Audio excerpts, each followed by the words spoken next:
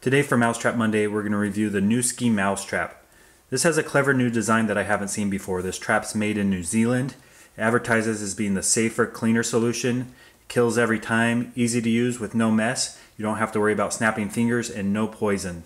The way this works is these are 10 really powerful green rubber bands. There's a little picture here of a rubber band around the mouse's neck. So let's open it up and see how it works. Here's what the NOOSKI Mousetrap looks like out of the box.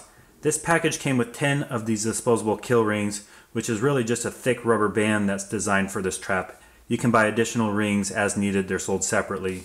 The trap itself comes in two parts. There's this black safety chamber and the clear plastic trap. The clear plastic trap slides out of the safety chamber, and you see a little compartment here for bait. That's where you put your little peanut butter. And the safety chamber basically just holds it in place. It has a tunnel for the mouse to enter and actually come into the trap. The trap is basically this cone-shaped clear piece of plastic. And the way it works is you have an area here where you can slide that kill band on and then run it down the length of the trap. Now you want to make sure that this little lever here is down as you slide the band over.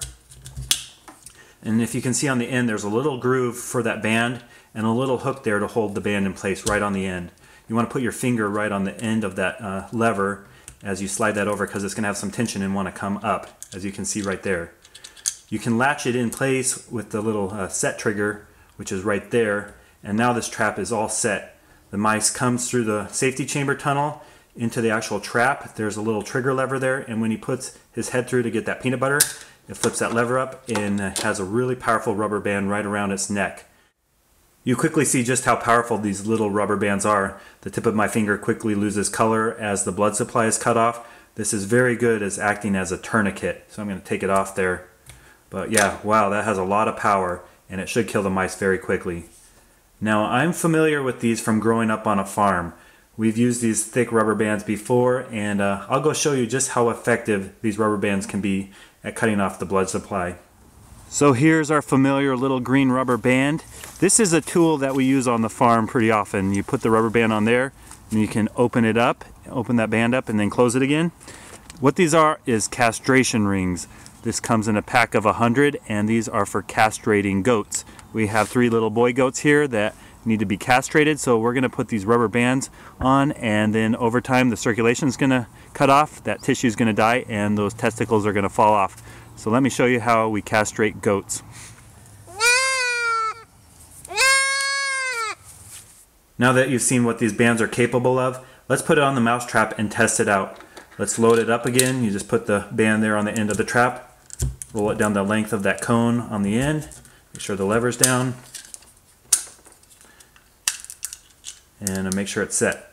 Very easy. Now we're going to put it in our safety chamber here. It just slides in right like that, locks into place, and we're ready to set this by a wall or a corner for that mouse to enter and have that band placed around its neck. The only way to really test these out is to set this up in the barn with motion cameras and see how it interacts with real mice. So let's go set this up and just see how effective it is.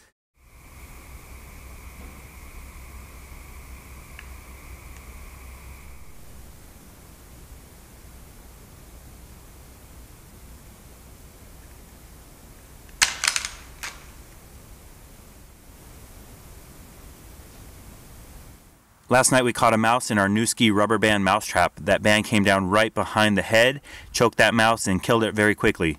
The biggest downfall with this trap that some people may not like is that it doesn't instantly kill it. The mouse flops around on the floor a little bit, so you'll find this mouse a couple feet away from the trap.